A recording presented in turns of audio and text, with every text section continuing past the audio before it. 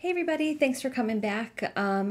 Episode 29 already, which is very exciting. I was just actually thinking today, like, what should we do for like our 50th episode or something like that, or our 100th episode? We'll have to think of something to celebrate. That I don't know.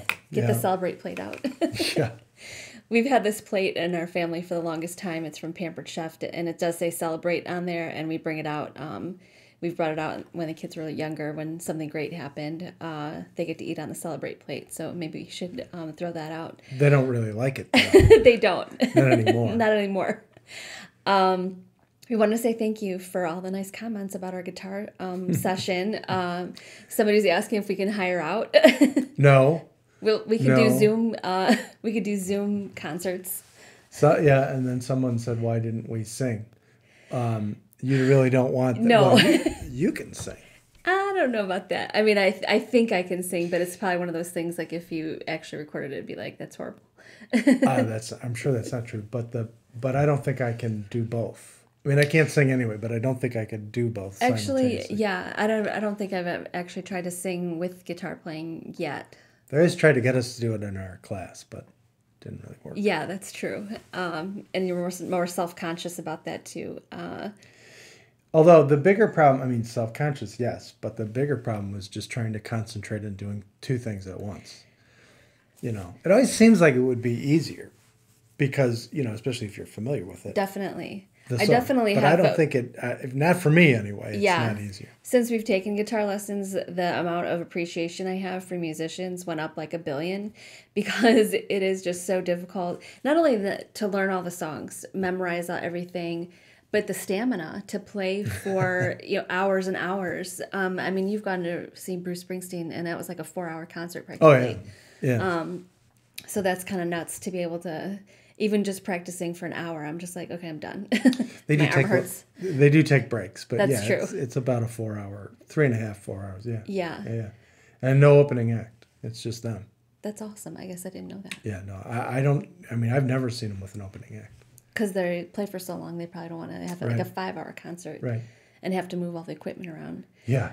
A lot of popular comments on our first snowfall of this year. And we talked about a few episodes back that last year at Halloween was the first snowfall. And in my head, I was like, we're not going to get snow before Halloween. And sure enough, we had snow flurries 2 days in a row this week. We had snow twice this week, but it didn't accumulate. Other places, though, have had snow that they had a shovel. We didn't have Yeah, that. thank goodness. But the problem is the last couple of years, we've had snow well into April.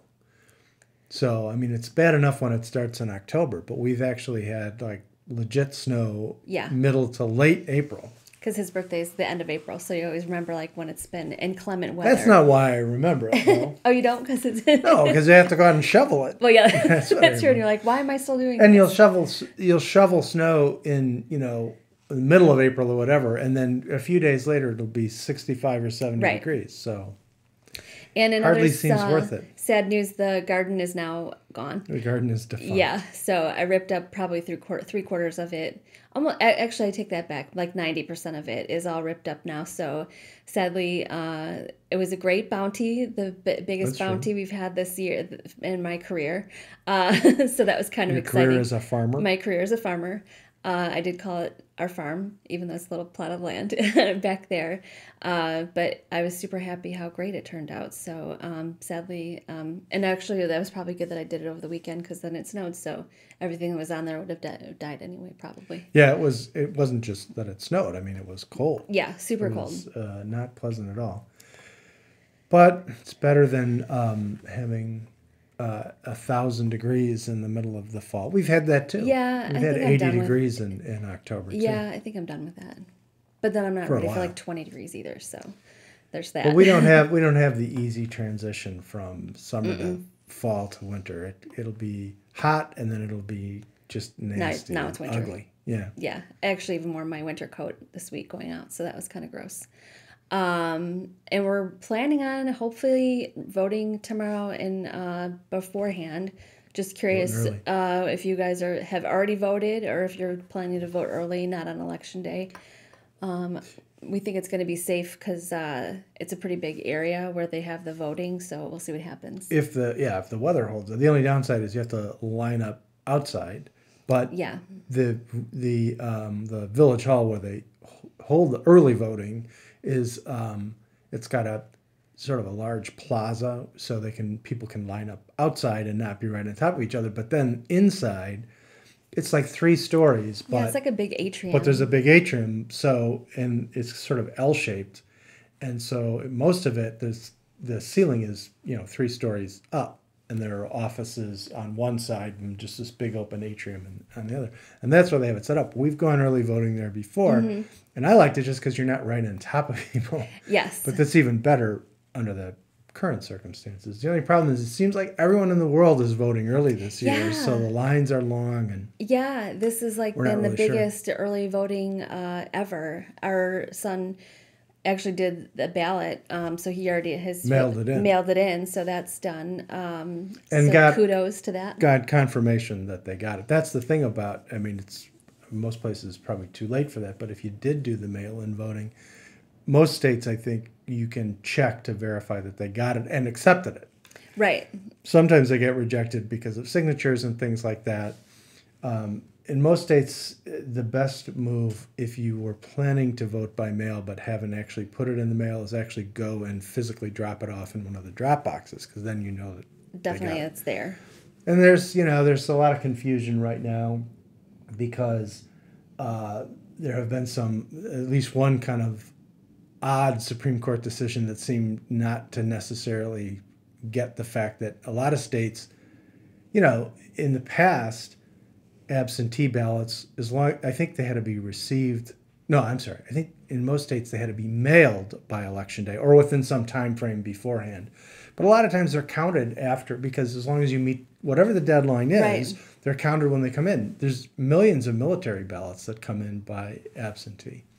And so it's not at all uncommon for votes to be counted afterwards. And no state certifies results on the day of the election or the next day. It always takes a few days. Definitely. So when you're watching election returns and the media calls it for a candidate, or the candidate gives a concession speech or an acceptance speech, whatever, that's based on projections. That's never based on a final, certified Right. vote. So this year it's more likely to be a bit crazy because there's more people voting by mail. Different states have different standards. You don't necessarily have to meet the old criteria for absentee voting, given the pandemic and all that. Whatever. But the point is that it's really not that out of the ordinary that the actual official results are not announced for a few days. Right. But the media projections in the past have, except for the Dewey defeats Truman headline from the whatever, Huge mistake. the 40s. Aside from that, the media projections tend to be pretty accurate. So, but in any event, the one thing I would say about it is that there's absolutely no reason to panic if we don't know on election night. Yeah. Absolutely no reason to be concerned. My guess is that we will know shortly after that, within a few days. And then, of course, there could be legal challenges and all that. Right. Who knows? But I mean, by the way, just so people don't panic about that either, in most states, if the margin of victory is within a certain very small percentage range, sometimes there's an automatic recount. So even a recount is not necessarily anything to be alarmed about. It may happen by operation of law. Within a certain range, they automatically do a recount. Or it may be that within a certain range, you have an automatic right to contest the results, and sometimes there's lawsuits, whatever. Nobody likes that. Nobody wants that to happen, but it's not the end of the world if it does. What happened in 2000 was a bit crazy because there were some maybe bad strategic decisions. Wasn't that like a couple weeks? Well, it was by early December, so it took a little more than a couple weeks.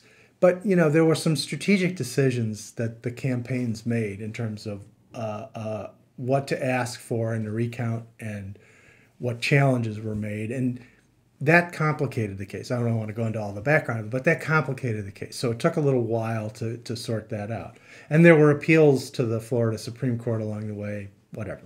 It all worked out. I mean, not everyone was happy with the result, but the fact is Right. there was a resolution. That's all I mean.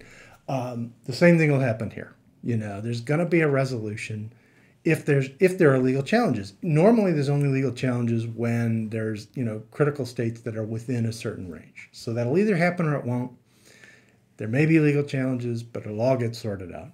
And I think we're equally excited because our youngest is voting for the first time. Right. So that is very exciting. And she mentioned Almost. on college campuses, well, at least on her campus, it's like all over the place, voting, voting, voting. Almost 40 years from the day, or 40 years to the day that I voted the first time, because my first election was November 4th, 1980, and hers will be November 3rd, 2020. That's so wild. Off by one day. One day. But Okay, that's a almost good 40 years to we'll the- have to to the remind day. to tell Yeah. that to Claire. Well, she knows it's 40 years. That's true. I don't think I pointed out how close the day, but it's always the first Tuesday in November, so Yeah. it can only be within a certain range anyway. So yeah, we were just kind of just thinking about things that are going on in our life right now. We're gonna talk a little bit about have a little section of family life and for our immediate family. And one of the things I was thinking about talking about is, and you might have this in your own family too, is what if your children don't want to eat the food that you want to eat, that you want to make? Obviously, for those who don't know, I'm a food blogger and I have a food blog on the side. And so love to cook. And our middle son, who I think he was a freshman in high school. Yeah, it was. Took a health class and came home and decided right then he was going to be vegetarian. That was it. They saw a documentary, and the documentary was about meat production. They didn't like Kind it of so turned much. off Yeah. by that. And then actually his health teacher had 3 heart attacks. So that was another thing that was his teacher became vegetarian. So we were like, all right, let's do this, kind of thing. But we did have one rule, which has been in place the whole time. And he's 22 now, and he makes his own food. Yeah. So, which is weird in the beginning to think like that you make your kid like if they want to eat differently, then here's you can Well, make it wasn't anything mean. It's just, No, not at all. But it's actually been a blessing in disguise because he's an awesome cook now because he's been doing it forever. Then there was a stint where he thought he was gluten intolerant, so he did gluten free on top of vegetarian for several years, and then has been vegan probably for the last 4 years, I want to say. Yeah. So we just got your thoughts on that. Like, if you've had kids who have decided to go that path, were you on board right away? Do you let them find their own way? Get busy in the kitchen with you? And the way we've worked it, which has been good, he's commutes to college, so he's usually home for dinner, and obviously now he is because we're all home. But I usually will tell him how long my dinner is going to take, and then he plans accordingly so that we're all done at the same time. So that works out pretty well. And he's actually gotten pretty creative. And then Claire, our youngest, decided to become vegan over the summer. So now they're both on their own. But now the only problem is when we order pizza on Friday, they have to figure out their own. And they usually make their own. They make their own pizza, calzone, baby pizzas, big pizzas. So yeah, they are very creative. And then it's actually turned into now... where our son orders his own food on Amazon Fresh. We give him a budget, and then he plans accordingly, which I think is also good because now he knows, how much food costs, because when your kids don't go to the store, they have no idea until they get on their own and like, I don't have They have any no money. idea if they do go to the store because we're paying for everything. But yeah, that's true. They just throw things in the cart. Yeah. And they just fill up. So it's gone good the whole time, but it was just one thing that I wanted to touch on to see if you guys have had that in your families or with kids. But we will definitely check back later, and next week we're still planning to do Instagram Live during the... a nonpartisan, non-political... Take a break from that. Take a break from everything. Come have fun. And that'll be 8 p.m. Central Time on election night. So we'll give you a warning ahead of time. So we hope you join us. See you next time.